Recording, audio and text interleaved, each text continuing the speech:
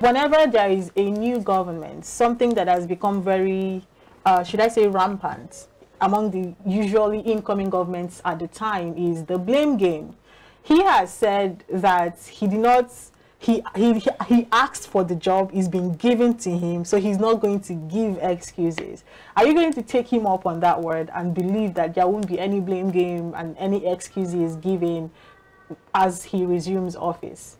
Thank you for having me once more. But I think as someone who have said this is his life ambition, it means he's prepared for the job. And if he's prepared for the job, I think he should know the enormous responsibility that comes with that office. To that extent, I don't think anybody will be ready to accept any excuse. And if you look at the fact that the party, the president that is leaving office is from the same political party, so I don't see any possibility of any blame game. But I think as someone who have always dreamed of being a president, he should hit the ground running from the first day.